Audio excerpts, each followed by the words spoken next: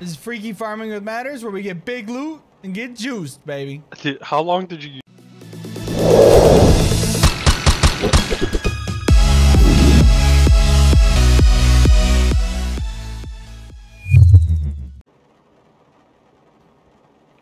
Hello everyone, this is my first farming video, and I want to share with you guys a little bit of a trick that my friends and I use to make a couple extra rubles if we're down bad for the day, or you know, if we're short on loot on interchange and we're about to leave the map.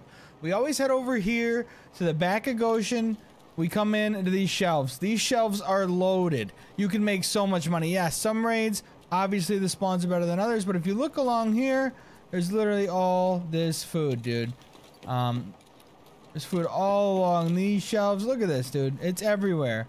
If you pick up most of these things, the Tushankas, the Max Energies, the Tarkovas, each and every one of these, the Sari,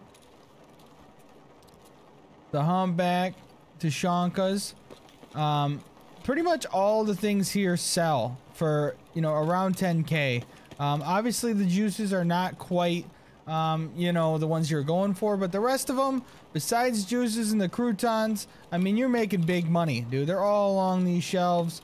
A couple on those shelves. You come over here, and there's more on these shelves. All along these, here and here.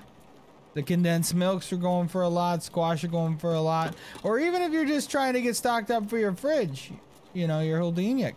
That's the way to go. All right, guys, thank you so much. You have a wonderful day.